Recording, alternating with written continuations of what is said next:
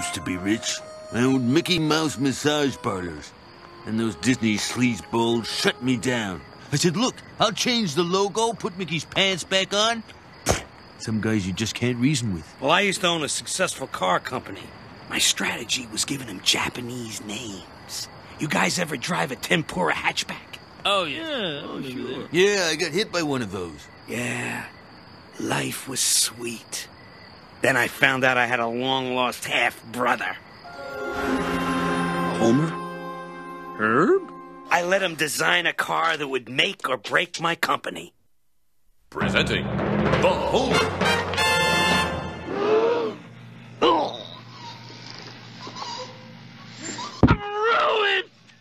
Forbes magazine called it the blunder of the century. A little overblown, don't you think? What about New Coke? Hey, I invented that. Yeah, but all that's in the past. Because this is America. And in America, you're never finished as long as you've got a brain in your head. Because all a man really needs is an idea. Well, I'm licked. Me too.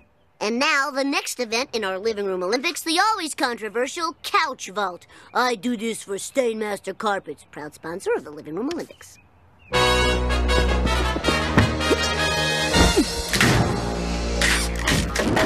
What the hell are you two? Oh, my couch! The arms, the seat, the dream is over. All right, who did this? We were just sitting on the couch, quietly chatting, when we heard a creaking noise. You leapt off just in time to see it collapse. There. You're safe now, little sister.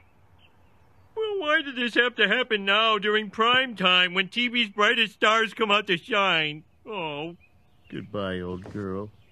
We've had a lot of great memories. That's right. I shot JR. Except for huge gaps in the western states, Hands Across America was a complete success. Hands across America. Yeah. Well, I never thought I'd see it. They're dancing on the Berlin Wall. These live and lively lovers of liberation. Boring! Sorry I ruined your date, Sergeant Carter. Pyle! Well, friends, you're going back where you came from. The curb in front of Flanders' house. Let's see. I need an idea. What's the matter with me? I used to have hundreds of ideas. What do you want? I just changed your diaper. Are you hungry? Are you cold? Do you want to go home?